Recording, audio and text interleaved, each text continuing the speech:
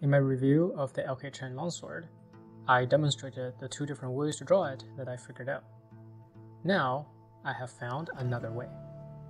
There's a famous landmark that is an archaeological site of a tomb of a general that was unearthed in China, and it is currently the most well-preserved archaeological stone carvings of a Han Dynasty relief art that currently exists in the world. And in it, there are some very high fidelity figurines that were carved that provides tantalizing clues to how we can handle the sword. Within it, you can see that the figures depicted were probably friends of the master of the tomb. They all have separate nameplates, also include the nameplate of a dog. So I'm sure they love their pet very much back in Han Dynasty. Some of the figures had their sword sheathed and in a very polite posture, and some of them seems to be ready for battle, where they would stand in this guardian-like stance. And the stance is not unfamiliar to most Chinese people because it is commonly seen figure in a lot of the culture depictions even after Han Dynasty. There weren't that many figures that seems to be wielding the two-handed sword. There was only one. And it's not clear if they were wielding a polearm or a sword, because it seems to me that I can see the evidence of the sword still sitting in his belt. But I don't know. What do you think? They hold their sword across in front of them in a very curious-like stance. I didn't think it made sense that they would touch the exposed blade with their front hand, because the blade is pretty sharp.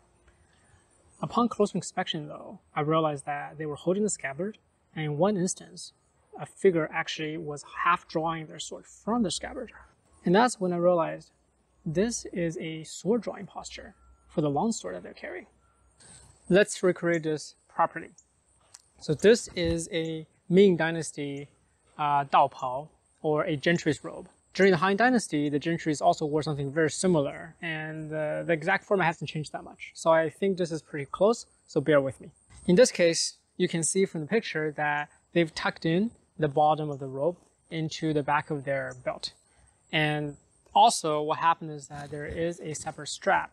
Well, at least I think there's a separate strap system where they're able to keep the long sleeves in check. So you can tell from the picture with the long flaring sleeves, I believe that's when we're moving and there are flaring of the sleeves in this direction. Also, with the strap system, I moved the knot in the back like this. So in front, you can see that there is these two separate straps that are quite stylized in the carvings. In the picture, they're able to move the sword in front of them and hang like this in order to have this very fearsome look in their eyes, right? And the sword really rests comfortably in front of you like this. And you have to see that, well, their hand is pushing out like this. And why do they do that? And I tried a bunch of things and I realized that it is a convenient way to draw the sword. I'll show you. Here, I move my scabbard towards the back. I draw it out in front of me.